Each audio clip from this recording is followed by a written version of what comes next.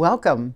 I'm so happy that you're here. I'm Nora Shabazi, and I'm going to be teaching you all kinds of wonderful things that will help make you a better reader, writer, and speller.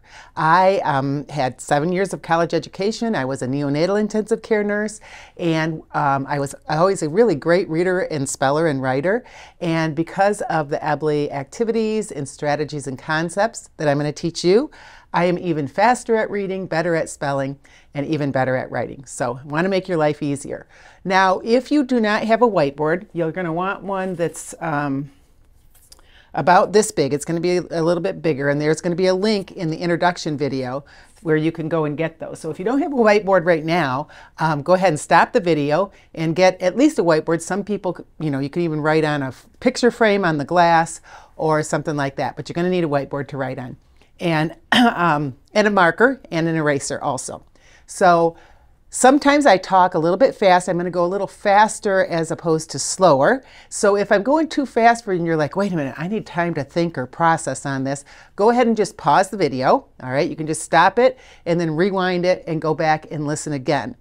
Another thing you're going to want to do, and you can watch these videos, is to watch the videos or the lessons over another time. Okay, so you can always go back to them. They do go in order. So you're going to want to start at this one, of course, here you are, and then keep going in order. Don't skip around, because the activities in the lessons will build on each other. Okay, so if you are ready, go ahead and get your marker and your whiteboard, and we will get going.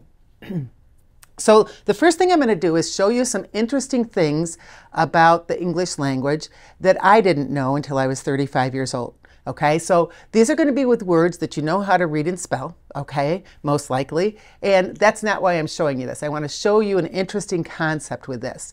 Now, what's really the most important thing is every time your marker hits the board, when you're writing either a line or a letter, is that your mouth says the sound at exactly the same time you're writing either the line or the letter or letters. And I'll remind you of that too, okay? I don't want you to go ahead. If you think, oh, I'm just going to write these words down, I know these, don't go ahead of where I'm at. Follow my instructions exactly, because there's a purpose for every single thing I do, okay? So just follow me, don't bop ahead. I'll tell you anything that you need, and we're going to have a great time.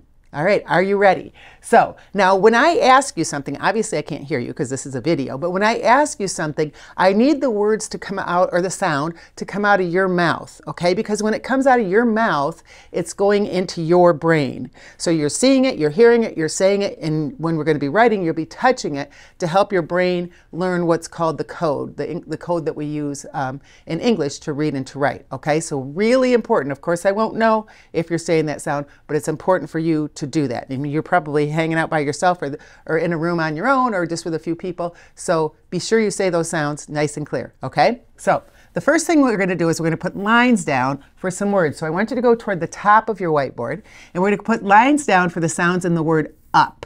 What's the first sound you say in up? All right, now that first sound is You might have said you, right, which is smart because that's the name of the letter. But when we read and spell, we're using the sounds, because what we're doing here is taking the words coming out of our mouth, separating them to sounds, and then we're going to put spellings to them, okay? So we want the sound, not the letter name. So you're going to draw a line like me and say All right, you got it? Did you say No letters still, okay? That's important. What's the next sound over here in up? This is a P. Kind of a fun sound. Draw a line and say P. All right, so those are our placeholders for the sounds in up, no letters. The next word is T. What's the first sound that you say in the word T? Okay, now oftentimes I hear T here, right, because that's a letter name. Every consonant letter name, so B, C, D, F, G, every single consonant letter name is at least two sounds. And T is two sounds, T, E. So what's our first sound in T? That is T. So draw a line here and say T. What's the next sound over here in T? This is E. Draw a line and say E. All right, your board should look just like mine. Two lines and then two right below them. Our next word is earn. What's the first sound in earn? What do you say first? That's Draw that line and say What's our next sound over here in earn? This one is N. Draw that line and say N. Beautiful. Our last word down here is way. Now there's a lot of different ways, and it doesn't matter which one because they all have the same sound, so no worries about that yet.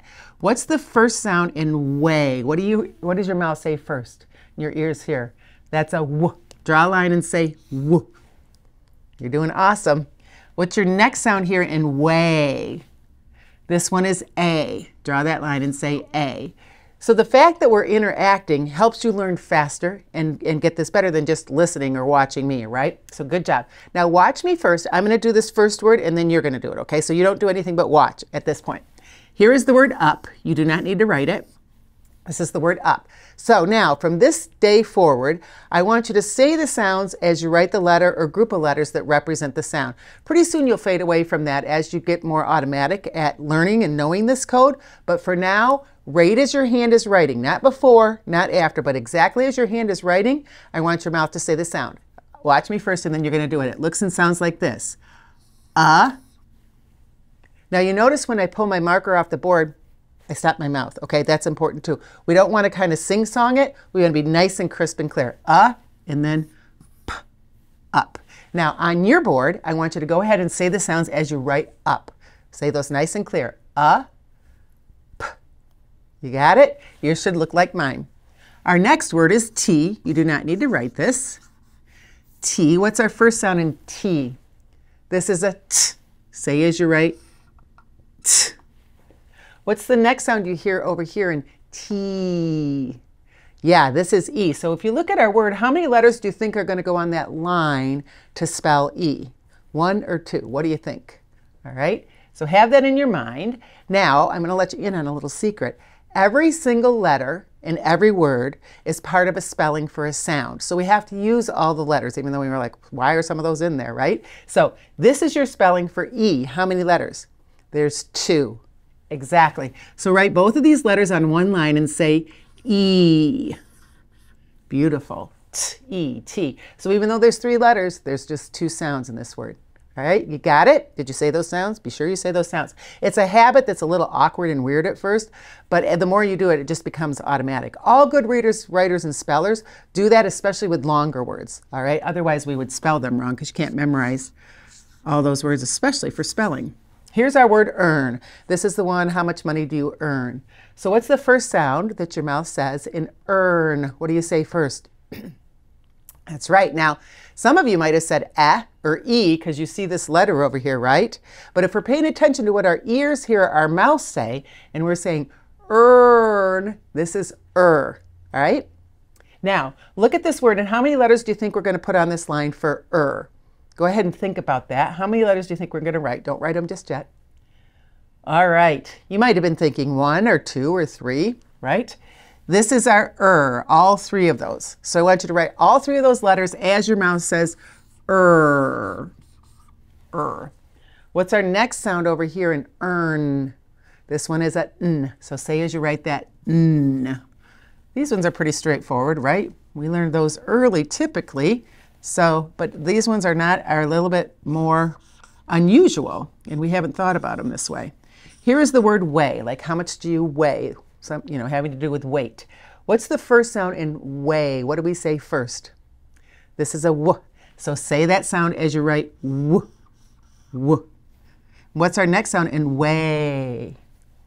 Yeah, we're hearing A, right? Now, if you look at this word, there isn't even the letter A in there because the letters are not what we're as interested in it as much as the symbols. Sometimes the symbols are going to be very different than what you would think. So how many letters spell A? It's all of these, all 4 of those. So you're going to write all 4 of those and say A out of your mouth as you write it. Let's hear you. A. Beautiful. Way. So the reason I showed you this is because I want to show you something that most children, teens, adults, teachers even, don't know, okay, or haven't ever thought about before. And that is, in English, when a sound comes out of our mouth, a sound can be spelled with 1 letter, a sound can be spelled with 2 letters, a sound can be spelled with 3 letters, and a sound can be spelled with 4 letters. So 1, 2, 3, 4 letters, 1 sound out of our mouth. Right? So all of these words have 2 sounds, even though they have up to 5 letters. So that's the first concept that makes English a little bit tricky, right? A little bit unusual. And we're going to look at this all throughout all of the lessons that we do. okay, because it's woven all throughout everything that we do with reading and spelling. Okay, now in the description below there is a link, and under this first lesson there is an article called something about Sequoia, which is who created an alphabetic system for the Cherokee Nation and taught the entire Cherokee Nation to read in a matter of weeks all across the country, actually. It's a fascinating story. And there's also a video of me reading the article, so you can kind of follow along too if you're wanting to watch that. But it's a really fascinating story about how this English alphabetic code of ours, you know, is a code for the sounds that we're saying, and that's really pretty important. So I want you also, if you would, I want you to subscribe to the channel if you haven't, because we're going to be every week putting out a few lessons, and they, you know, again, build on each other. If you know of other people, if you have friends or family or anybody that you think would be interested in these, please share with them, because the more people that watch these, the better. And also like it if you would like to, because that helps more people see it. And thanks so much for being here for this lesson. I'll see you on the next one.